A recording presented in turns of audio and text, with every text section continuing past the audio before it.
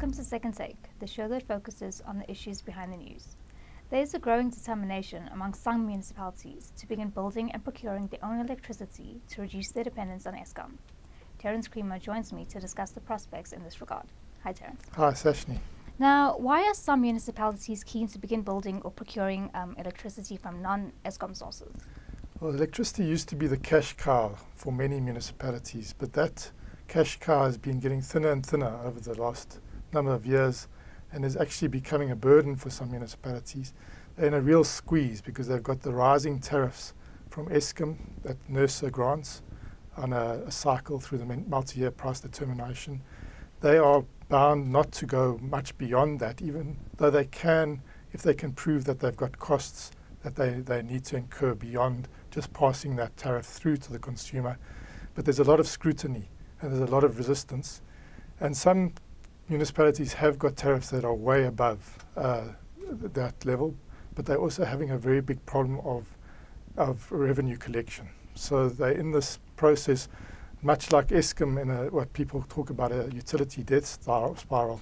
Many of the municipal utilities are also in something like a death spiral where they're getting squeezed on the with higher and higher costs, and then their revenues are under pressure because they're battling with revenue collection. So they're looking at diversifying their sources of supply. They want to, obviously Eskom's going to be their main supplier, but those costs are totally out of their control. They're determined by the regulator, as I said, and they would like to procure directly with municipalities where they have some price pass visibility, and then use that visibility, that more certainty, to also start transforming the way they sell electricity. At the moment it's kilowatt hours based, so it's a volume based tariff. They want to make it more of a service, so to have a much more robust tariff structure. And I think they feel that if they've got these diverse sources, which one would be Eskom, then there'd be the RPPs, then there would be small households and consumers that would be able to feed back into the grid. Through that, they would be able to transition in a way, create the incentives, create the visibility for those customers that are now prosumers to agree to more of a service-based tariff structure. So it's part of a bigger strategy, I think, for many of the municipalities to try and mitigate what has become a serious risk to their revenue, and it actually, in some instances, is a real drain on the municipality. And the City of Cape Town has advanced plans in this regard. The City of Cape Town is at the vanguard of this struggle. They've taken the matter to court. They want the right to procure directly from RPPs. They also they are already continuing with procurement from or buying electricity through the consumers, so big businesses, households. There's already a process underway, but the next step for them is to get large-scale RPPs or to build their own capacity. Obviously, this is a business that the RPPs know better, so on the whole, municipalities want to rather procure, have a PPA, have price pass visibility over sort of a 15, 20-year horizon. And at the moment, they are unable to do that because of the regulatory constraints. They took that matter to court, saying that they should have a right to begin procuring in terms of the different legislation, but the judge decided that they hadn't exhausted all the cooperative government mechanisms, intergovernment relationships. Obviously, it's a DA municipality with an ANC national department, and they felt, the judge said, you need to exhaust those processes of trying to get to a resolution. So that's where we're at the moment, a process of trying to get to a resolution where Cape Town can begin procuring its own electricity. But the judge left the door open to to any of the parties that if resolution isn't found, they can reapproach the court for some sort of for clarity on where this stands.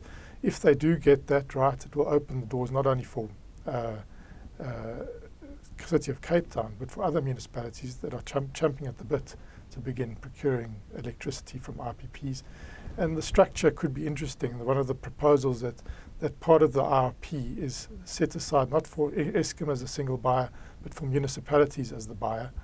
So it's within the national framework of the integrated resource plan, not trying to go their own direction, but having a set aside almost for municipalities to begin procuring within that framework, and at the same time looking at doing some of their own building options.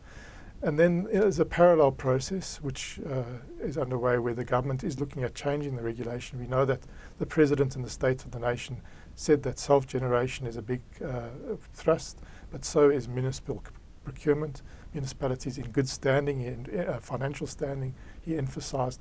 So there is a process underway of amending the regulations, and Minister Gwedimantashe has put out those amendments for public comment, and we await to see what changes could happen.